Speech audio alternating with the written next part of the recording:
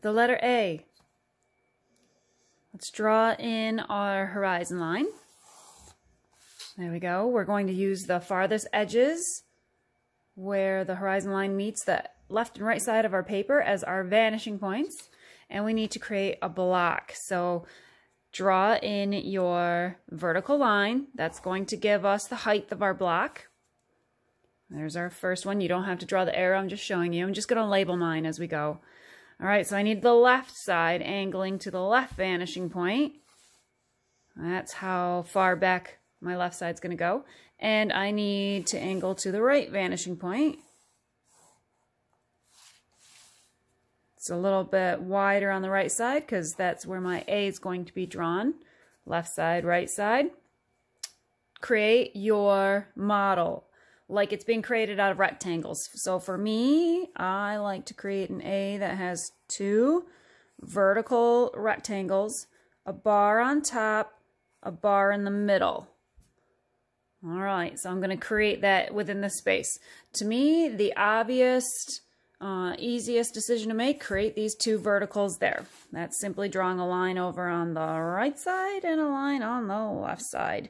Just by drawing those two lines, that's done, that's done. All right, now the next logical step for me, I'm thinking, is that horizontal bar. Remember, there are no horizontals. We're opening this up to the right, so we have to use our right vanishing point.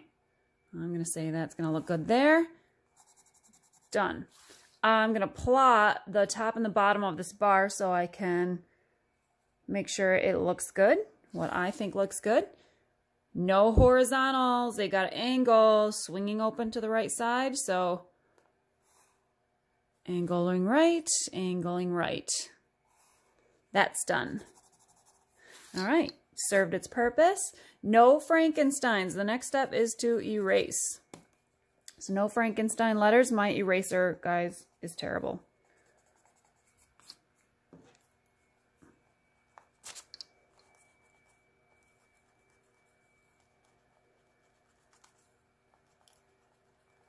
And this is no longer, well, it is kind of part of my letter. That is going to be the side of my A here. So maybe I leave that one. So now check corners. Remember when we created the boxes? In order to create back corners, we have to crisscross the sides to the opposite vanishing point. So I'm going to go through and I'm going to check all of these corners. What I like to do is put my pencil right on the left vanishing point, lean my ruler against it, and start angling towards all of these corners. That one is already done for us. And since that hinge, like I've been talking about this being, thinking of it like a door that's swinging open to the right, well, that hinge, it's going from the top to the very bottom. So we already know this is a side.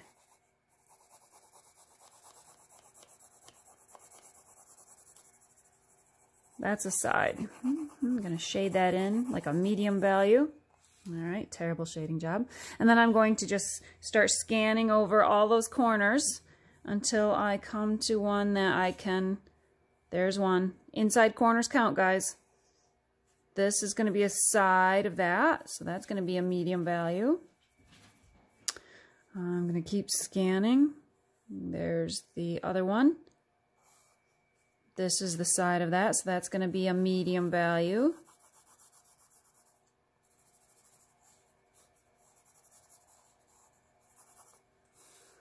And this is underneath this bar.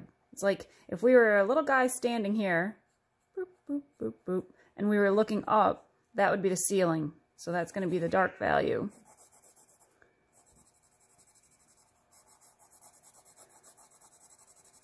Same with this one. If we were standing on top of this bar, kind of like in this tunnel area, we would be looking up. That would be the ceiling. So that's going to be dark, a dark value.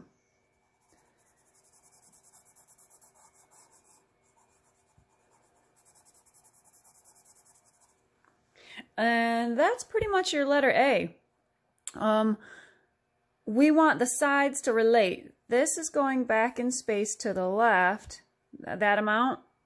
I could be picky and say, well, we should see a back corner. That should be about the same width and create a back corner, but we're not going to worry about it.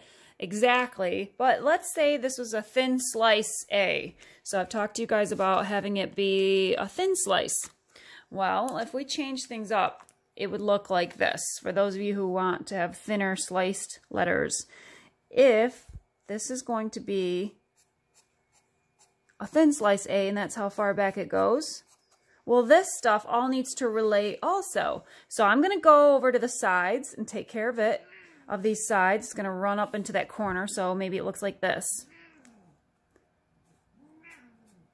Get used to hearing Minnow in my videos. Yes, Minnow, we hear you. There's the side, but notice now we have a corner, an inside corner we have to deal with. It's angling this way. You know, it's angling from the upper left to the lower right. Well, that means we have to use the right vanishing point. So this now is our ceiling, and that would be darkened in.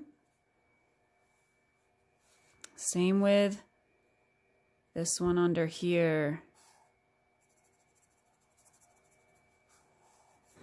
That would be my thin slice A. So I would end up erasing all of this. And you'd be able to stick your hand through that and wave to the other side. So there is the letter A.